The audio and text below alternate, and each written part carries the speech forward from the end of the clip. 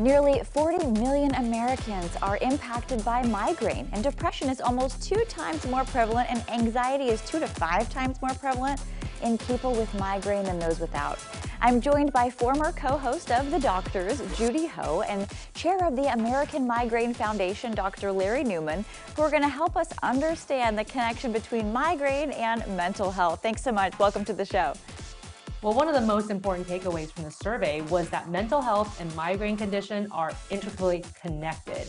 And even though that sounds a little bleak, the good thing actually that comes out of this is that we know if we try to manage one, the other one is also going to benefit. And of course, the best way would be to try to manage both. And the connected factor between both is stress.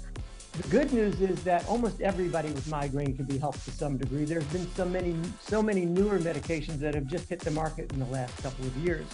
We divide migraine therapies into acute and prevention. So the acute therapies are those agents that are taken at the onset of the headache. Preventive therapies, on the other hand, are things taken either every day or sometimes every month. And the goal of those, you take it whether you have a headache or not, but the goal of those is to decrease the frequency of subsequent headaches by at least 50%. But they can't be used in isolation. They should be used together with non-medical therapies as well.